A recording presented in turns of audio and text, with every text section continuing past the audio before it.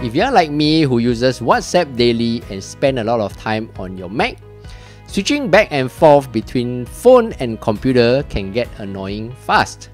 That's where WhatsApp Web comes in. What do? They let you read messages, reply, share files directly from your Mac using the same WhatsApp account on your phone. It's just like WhatsApp. In today's video, I'll show you how to use WhatsApp Web on your Mac, from linking your phone and signing in to using it smoothly day to day.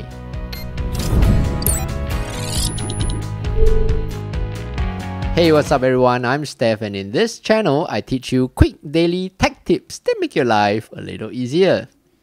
On your desktop or PC, go to web.whatsapp.com. Then open your WhatsApp app on your phone. If you own an Android, tap on Menu. If you own an iPhone, tap on Settings. Tap on Link Devices. Tap on Link Device. Scan the QR code as displayed on your desktop PC, and the page will load and your WhatsApp chats will be loaded on your web browser. There you go. If you found today's video useful, do give it a thumbs up and subscribe for more useful videos like this.